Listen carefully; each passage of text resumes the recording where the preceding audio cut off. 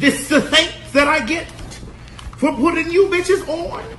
Is it my fault that all you bitches are gone? You should have sent a thank you note, you little hole. Now, I'm going to wrap your coffin with a bow. Point is, what I want the world to know about Nicki Minaj is when you hear Nicki Minaj spit, Nicki Minaj wrote it.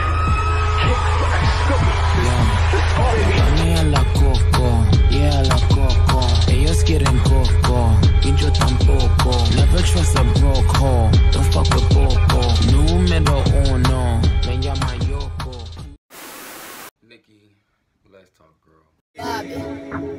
Step in the kitchen. I'm about to tell my dude I love him, then I'm gonna dub him. Cause to be honest, I put my side nigga above him. Tell him that I know that he creepin' with that hoe. That's why I'm fucking that nigga that I be calling my bro. Middle finger fucker you. Who the fuck is you? The cell is for you. I'ma take a W. Fuck on a dick, then I fuck up a check. He said he wanna kiss, but I give him a peck. I said call me a beat that I want my respect. When you niggas get stupid, it's plenty on deck. Ain't about to be sitting home crying for you. Better get one and pick if you buy it in blue. All these niggas is lined up, I ain't a crew. Because taking your spot where they dying.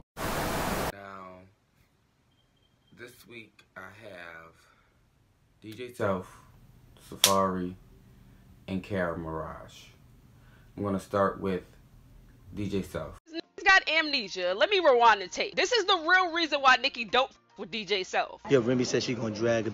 I'm just keeping it G real. That's what she just said. Allegedly. He's lying. Allegedly. I apologize. Allegedly. He's lying. We'll post this. I actually said I'm a her up. And this is not the only slime ball comments he made. He's been throwing subliminal shots where it works in his favor. The same way he says Nicki only f***s with him when her album come out. Well, you only f*** with people when it works for you, honey. So yesterday when DJ Clue did an interview with Nicki Minaj, and during the interview, DJ Clue brought up DJ Self because he was in the building. And Nicki did not say anything. She just rolled her eyes. So DJ Clue quickly got off of that and moved on. So during the break, DJ Clue asked Nicki, you gonna give DJ a drop? And Nicki declined again. The only reason why DJ Clue asked Nicki is because you asked him to ask Nicki. It was no reason why DJ Clue had a reason to ask Nicki for anything. His interview was already lit. DJ Self, who was in his feelings after Nicki declined, waited until she left the building, got on his show and said Cardi B has the hardest female album out right now. DJ Self and Nicki had a long feuding beef, okay? Now, DJ Self did a lot of shady shit to Nicki, and he was also one of the main people that pushed up the whole Nicki-Cardi beef, the whole tension that they had, all of the arguments and all of that shit. He was really the one that fueled it over the radio, okay? DJ Self is known for pushing up studio beefs and things of that nature. Eventually, at one point, before he got in Cardi's good graces, him and Cardi was bumping head too. And, you know, I feel as though DJ Self really rides this bandwagon of who's relevant and who's hating who. It's kind of like, okay, well, this person's relevant and they don't like this person, so I'm going to go interview this person and I'm going to promote their album and do this and this. When really he's rolled the wave of the other person to the point where they're like, okay, whose side are you really on? Or is there a side? Like, he is like the most confusing man to really associate yourself with when it comes to like music and things of that nature. Now, needless to say, DJ Self has wrote a few hits. But beyond that, it's like, you know, you can write music, but it's not presentable as a DJ, as to a client, to be so messy, you know? Like, okay, you were her DJ. Why would you sit up with another artist whose DJ you ended up being eventually? Why would you sit up with another artist and bash her because there was a miscommunication or some type of dysfunction between the two? Isn't that a bit weird as a DJ? Yeah, that's very weird. I'm going to give DJ Self an early fail because if I posted the people up here who have said a lot of things about DJ Self, then there really wouldn't be any argument to make, because DJ Self, his reputation speaks for itself. And hopefully one day Cardi gets to the point where she realizes the whole scheme that he tried to pull between her and Nicki. And Nicki spotted that shit head on. Like, you know, they got into it on Twitter. They passed words on Twitter. And he had a lot to say. But what I don't understand is, if you have something to say to Nicki, why not tell it to her when she came to do the interview at the studio which you worked? At the station which you worked. Why wouldn't you say what you had to say to her then? You waited till she left the premises to get back on the radio to continue to bash her. Something about that isn't right. And you're the man and she's the woman and you're intimidated by her. Yeah. So, and another thing is, if you are innocent of something and somebody is accusing you of something, don't you think you would tell the person that, like, look, this is what it was, clear it up, yada, yada, yada, yada, yada, yada. No. DJ Self never tried to do that, okay? He never tried to go back with Nicki and say, well, this is what it was, this is what it was. No. He let it be what it was with Nicki. And it still is what it is with Nicki. Him and Nicki still aren't on good terms to this day. But yeah, that's DJ Self. Moving on over to Safari. You want to talk about these females that have come before me? Go and ask Lil Wayne and go and ask Gucci Mane, have they ever wrote a fucking lyric for me? They never said they wrote for you. They can't. No, they never said they respect my pen. But they respect my pen. You know, and it's so fucked up that everybody on the inside of the industry knows that I write my lyrics and knows that I put so much weight on women writing. And then for one person to do something like this to me out of sheer weakness and passive aggression and just hatefulness and vindictiveness, because you got caught shitting on a person that was taking care of you for years and years, because you got caught shitting on a person who was taking care of you while you were paying for prostitutes and doing all types and stealing their credit cards and doing all types of dumbass shit. Hold up. Hold the fuck up. Hold the fuck up. Now, we all know the reputation that Safari got. His sleazy ass, grimy ass, nasty ass ways that he be having with women. And it's a lot of shit that he did to Nicki that I don't think the fans really know about. Like that Nicki brushed up on in radio interviews, but she's never really got in depth about. Safari stole her credit cards when they broke up. Safari was on Twitter basically going on a rant about how Nicki tried to stab him allegedly and all types of other shit. I lost a connection with even liking Safari when the story came out, word on the curve, that he made Nicki have an abortion at the beginning of her career. Nicki got pregnant for him, allegedly, and he told Nicki that she should get an abortion because it was too early in her career. Now, I don't know how true that is, but if it is true, I can't blame him for saying that because, one, you know, Nicki was early in her career and she did have a long way to go. But then again, I can blame him for saying that because not only were, you know, this was a person that he was helping with her, like, you know, he was helping her with her music. But not only that was your spouse at the time. And you made her do that, if that is the case. And she did it, if that is the case. So, you know, it's a lot that has been done between the two, but ultimately,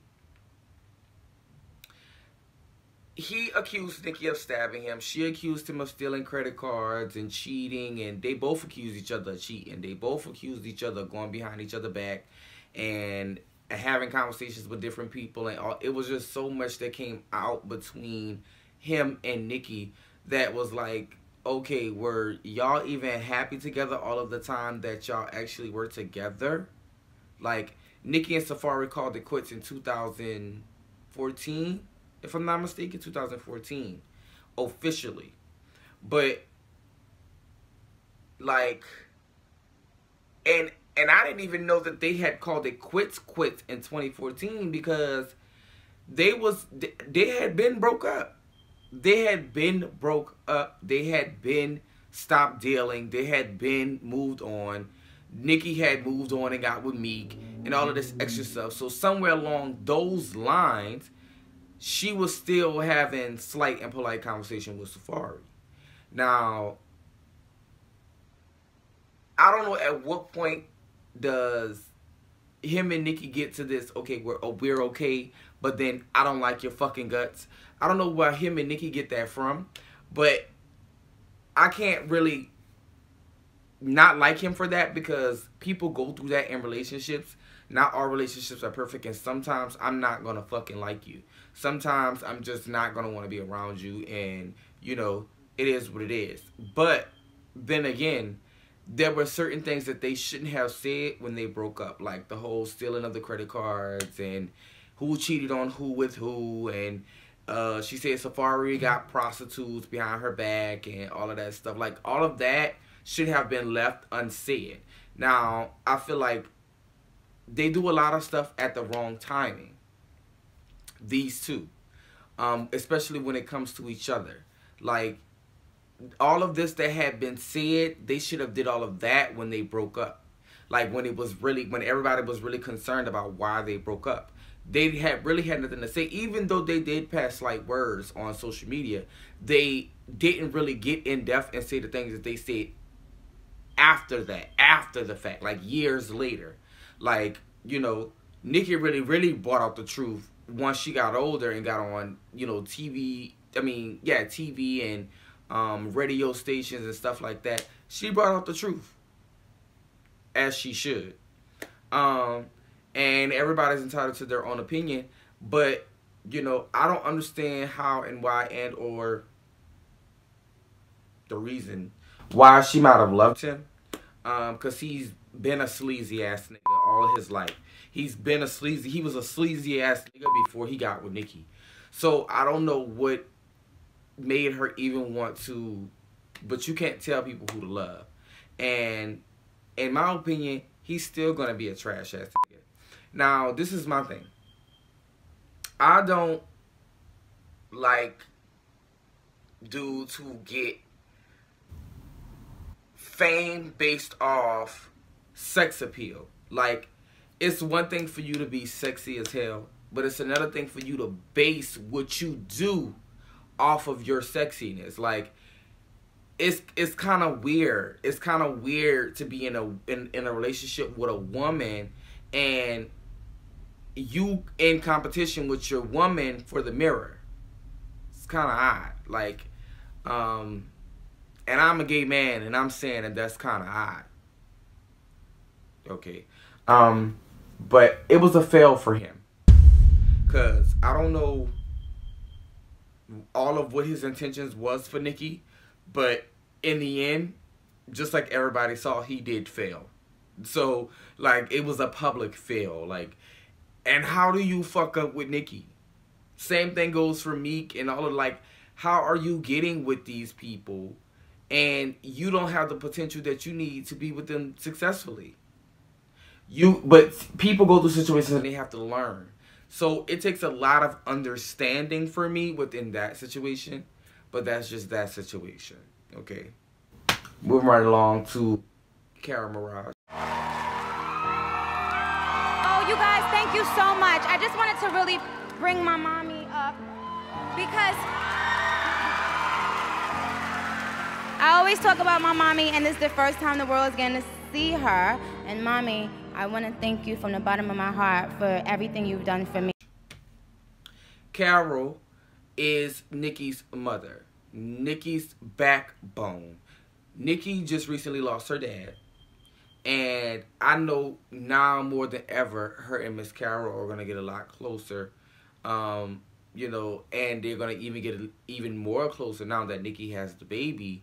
But she has always paid homage to this woman, even in her music, even, you know, even when she first came onto the scene and she would do interviews and stuff like that, she always pays homage to her mother. And that's something that can always be respected within the rap community, within hip-hop culture, period. A lot of these people get on the stage and they acknowledge their parents. And that's something that Nicki always does, you know. Miss Carol tries to stay quiet when she can. She has a foundation. She has a lot of stuff going for herself. Did y'all know that Nicki mama make music? I don't know if y'all knew that, but Nicki's mother makes music. Yes, she does. Like, she has a lot going for herself, and when I was doing my research on her, I could see that her message was really like, you know, a lot of people really get caught up in the fact that she's Nicki's mother and not really asking her, okay, well, what do you have going on? What are you doing as Nicki's mother? What do you do with yourself? Like, not riding the Nicki Minaj train. What does she do outside of that? You know, and as a parent, I could see why she doesn't want to be cast in a female rapper's shadow that just happened to be her daughter. I could see why she wouldn't want to do that. But, and just because she doesn't want to do that, that doesn't mean that she's not proud of Nicki. It just means that she doesn't want to do that. And she should have that choice. Just like her son. If her son grows up and say, look, Mom, I don't want to rap. I don't want to be a part of music at all. Maybe I want to be an astronaut. Maybe I want to be the president. Maybe I want, you know, he may not want to take that route. So that people, I like the fact that Nicki allows her to make her own decisions. She doesn't really force her to just be like a tag-along mom, because a lot of celebrities really just tag their mom along. Like, if I'm going to this state, I'm going to get you a house in this state too, so you could be there when I'm there. Like, it's always kind of like a thing. If I'm on a jet, you're on a jet. Like, so it kind of becomes like, okay, well, I'm the celebrity, so I got to give my mother a job. Like, you know, and that's not what mothers should encounter. Like, if I'm your mother, I want to sit back and be your mother. Like, let me be that. Don't try to just make me ride the whole train that you want to ride. Like, I have my own life and you have yours. And that's something that she appreciates. Miss Carol has other children as well. And I'm not going to get into the whole case with Nicki's brother and all of that stuff, because I don't think that even needs to be presented in this video. Nicki's brother is a whole nother topic. And I may or may not do an episode on him next season specifically, but that's a whole nother topic. But needless to say, Miss Carol is going to sit in VIP this week, because who doesn't love a good mom? Who doesn't love a supportive mom? Who doesn't love a mother that has done her job all of her life? Even when it got tough. Even when she had to leave Nicki in Trinidad and come to New York to create a life for them. Who doesn't love a mother who has a good hustle? VIP it is. So, now that I've presented my case about all of those people, you tell me what you think. Okay, so, thank you for watching. Don't forget to like, subscribe, comment, share. Hit that notification bell when my next video comes out. They'll let you know. And yeah, meet me back here next week for episode 9. Can y'all believe that the season is almost over? We have 9, 10, 4 more episodes. 4 more episodes to the season, and we're going to season 2. So, make sure y'all are here. Thank everybody for watching and supporting me through it all, through the whole season, through the ups and downs, the lefts, the rights, the late, the on time, everything, the fuck ups in my videos, all of that. It means a lot, because this was just a dream. This was just an idea, and it's been taking me where I need to be. So I'm going to ride the wave. I don't care how hard it gets. I don't care how late I get. I don't care how late I am. I don't care how many views I don't get. I'm going to ride this wave. And I thank you for riding it with me. So, next week, we have a special episode for the late DMX. And it's going to be DMX versus the people. In that episode, we're going to discuss a lot. Like, that's the episode that you really don't want to miss. That's kind of why I took it really light and easy in this episode. Because the next episode is really going to be juicy. Like, really juicy. It may be a good 30-minute episode. So, hold your horses.